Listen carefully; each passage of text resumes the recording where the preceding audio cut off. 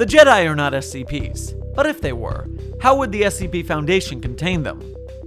The Jedi, the Sith, and all other types of Force users have a vast array of anomalous abilities at their disposal.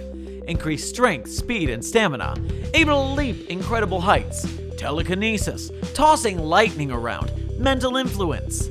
And that's not even an exhaustive list. Raw power-wise, we have seen Force users rip Star Destroyers out of the sky. So how would the SCP Foundation contain such entities? Our simplest solution would be to obtain some Isalamars.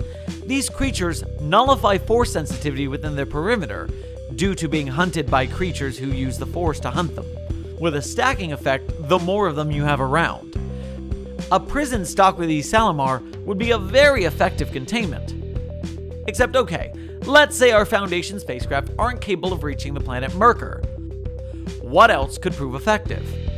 The containment field.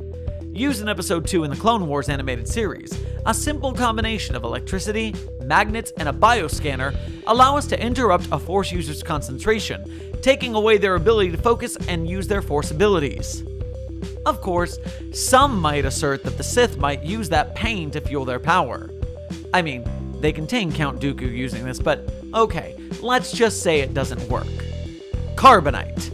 A frozen Force user is cut off from the Force during hibernation. Freeze, dried, Force user. Problem solved. And what more? As a last resort, we could remove their ability to manipulate the Force at all, and decommission them in the process, using the Bardotan Sphere. Also known as the Living Sphere, this artifact drains the living Force from an entity. It can only be activated by a Force-sensitive individual, but in a universe where the Force exists, it's not a stretch to imagine one of our researchers or agents are a practitioner of the Force that we can use for this purpose.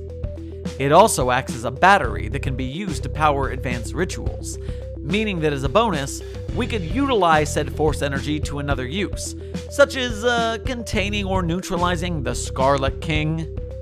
Who knows? Make sure to like and share this video, comment any creatures you would like to see containment procedures implemented for, and remember that patrons of Site-42 get priority for their Conprox requests.